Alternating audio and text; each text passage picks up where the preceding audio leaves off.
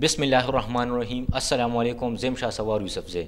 په نننی پروګرام کې چې کوم زمونږ د پروګرام نامه د خپرونې نوم چې کوم دی نو هغه سیاسي ماښام دی. په سیاسي ماښام کې موږ سره یو نوموړی ځوان ناست دی چې کوم نامه ده د هغه ډاکټر رومیل خان چې کوم دی نو د یونین کونسل کوټ دولتزی ممبر منتخب شوی دی او ډېرې هلې ځلې یې کړي دي او هیله لرو چې نورې به هم انشاءالله کوي. السلام علیکم رومیل خان، تاسو خپل تعارف مینوالو ته وکړئ. بسم الله الرحمن الرحیم. اول خو زه د آزاد نیوز ډیره زیاته شکریه ادا کوم چې هغې موږ خپل د نیوز ته راوغوښتو او زموږ د اواز عوامو ته رسولو یو ذریعه جوړه شوه. نو اول خو زه ستاسو ډیره زیاته شکریه ادا کوم. ډیره مننه جي. او بیا به تاسو مانه د تعارف تپوس وکړو. نو زه د کوټ دولتزو یونین کونسل سره تعلق ساتم. هغې کې زه زما نوم رومیل خان دی. او ستاسو پیشه څه ده؟ څه پیشه مو ستاسو؟ پیشه خو جي ما تعلیم کړی دی او 10 کلاس کې ما د سکسیز نه مطلب رومیل صاحب بخښنه غواړم، زه تپوس کوم چې لکه دا ستاسو د دې سیاست ته د راتلو نه مخکې ستاسو کوم کار و؟ تاسو به څه کول؟ ستاسو څه جاب وغیره، څه نوکري څه و ستاسو؟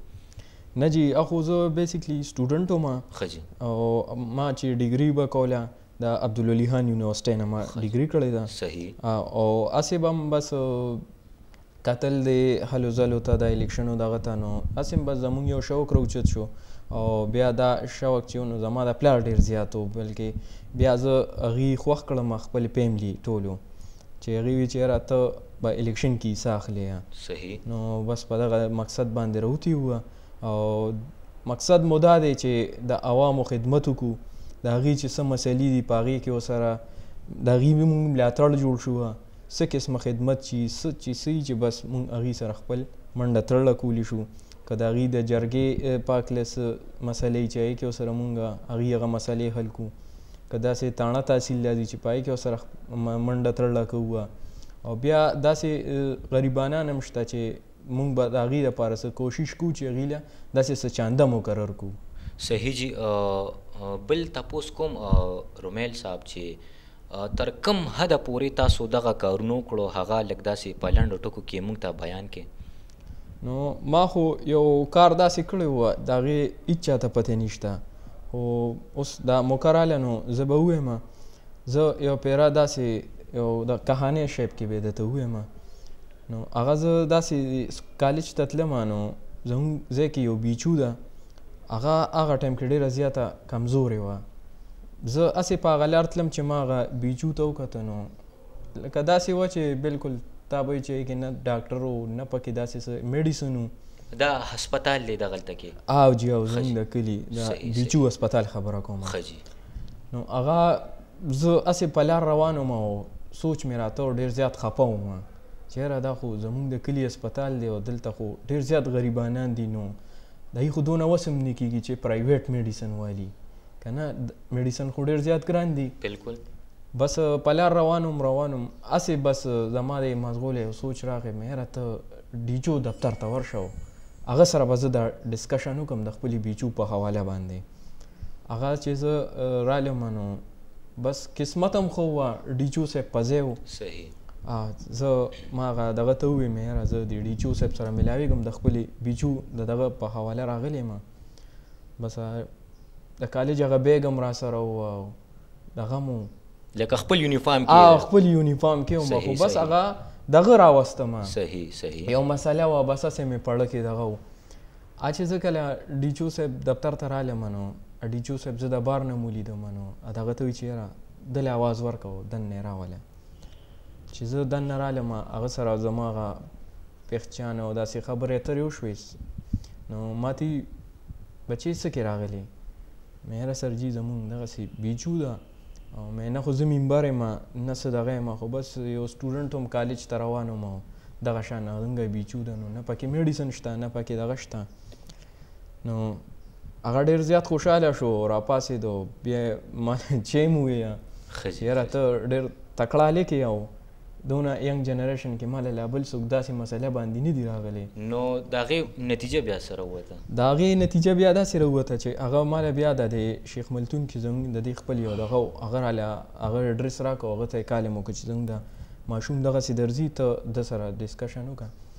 چې زه هلته کې لاړم نو هغه ته ما بیا ووینو، هغه بیا ماله یو پام راکړه، مونږ ډک کړو. نو اوس که انشاءالله تاسو زمونږ بیچو ته وزټ وکړو او تاسو اوس د هغې دغه وکتو نو اوس هغه مریضان هم پکې د مخکې به یا یو یا به دوه، اوس انشاءالله زما دونه دغه و چې هغه دغه ته رسېدلي دي. صحیح صحیح.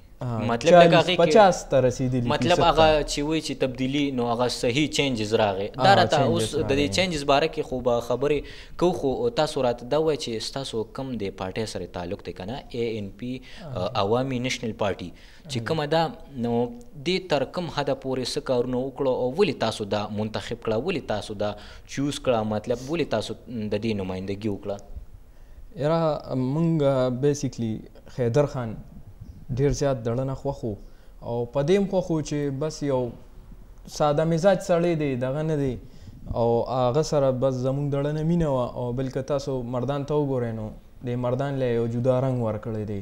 بالکل. بل یو د مین دغه پکې دا و چې زمونږ مخکې کومه دغه سرحد NWFP نو هغې له دا نوم چینج کړ، نو یو ډېر ښکلي نوم یې ولې ورکړ، خیبر پښتونخوا نوم یې ولې ورکړ. نو په دغه بیسک باندې زمونږ ANP ډېره زیاته خوښه شوه. او بل د پښتنو پارټي ده بس.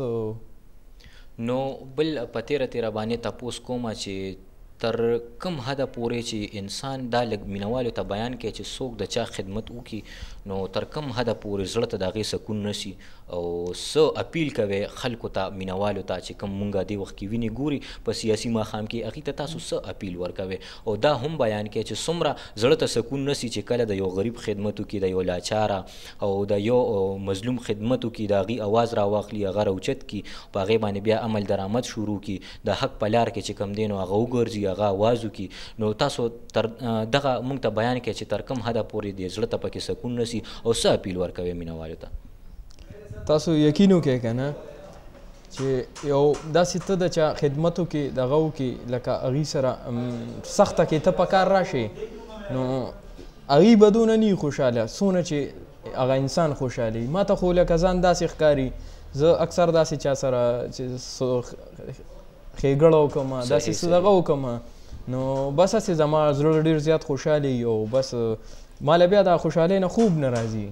لکه زه یم چې او بس دغه مې شوق دی چې بس د خپلو عوامو خدمت وکړم، د هغې ملاتړ جوړ شم او انشاءالله څونه چې زما زندګي ده نو زه به د خپلو کلیوالو او د عوامو بار چې کوم عوام دي، غریبانان دي، نو زه به د هغې که خیر انشاءالله ملاتړ یم او څه قسمه خدمت چې نو به زه د خپلو کلیوالو کوم، ځکه چې زموږ کلیوال ډېر مینهناک او جانانه ډېر زیات ښه خلک. صحیح صحیح جي.